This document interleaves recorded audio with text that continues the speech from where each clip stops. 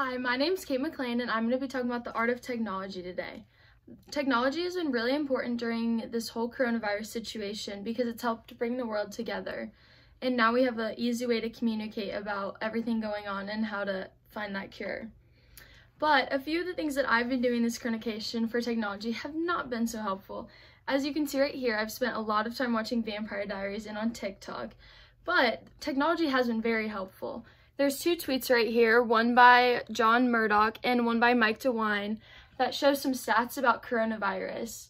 So technology's been really helpful right now with bringing people together and telling them information.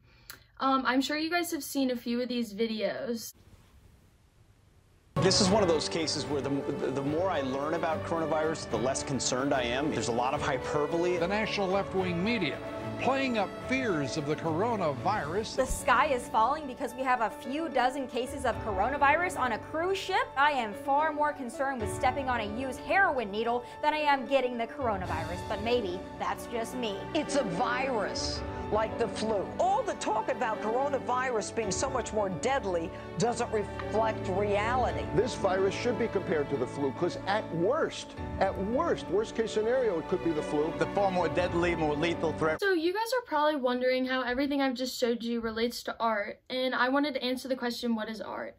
So my first thought was that art is just like an image or a picture, something you might see at a museum. But from this presentation, I've learned that art goes so much further than that. And I wanted to start off by showing you guys this picture. So in this picture, someone's phone is in their chest, and this just shows how much technology is becoming a part of us and how powerful it's becoming. And I just wanted to show you guys that an image is a lot more than what just meets the eye. So I read "O Not a Grecian Urn" by John Keats, and in the poem he says, "When old age shall this generation waste, thou shalt remain in midst of other woe." And in this poem, the speaker is looking at a picture of an urn and reflecting on how it makes them feel. And when the speaker looks at this picture of the urn, he's thinking about how even though he won't live forever, this picture of the urn will. And I thought that this related perfectly to the picture that I just showed with the phone in the chest, because even though we won't live forever, the stuff on on technology and in our phones will. So if I had to sum up what is art in one sentence, I would say that it's something that makes you change the way that you think or feel about something. So now that we know what art is, how do we know what the artist's role in society is? So I read a poem, Singapore, by Mary Oliver, and she wrote, "Neither do I mean anything miraculous, but only the light can shine out of a life." And in her poem, she tried to show the good even though it was in a bad situation. And I think that her role was to try and make a positive outlook on something that's gone bad and to try to make society look at the better things. And I think that this relates to technology because usually when you think of technology, you think of something bad, but there's also positives that come out of technology, and that's what I looked at when I saw this quote. A poem, and it's called "Life Without Technology," and it says, "A home is just a button we press to escape the mess of a multitasking establishment." And I thought that this line was really powerful. Personally, I've been told I have a phone addiction by like hundreds of people, especially my parents, so this really hit hard for me.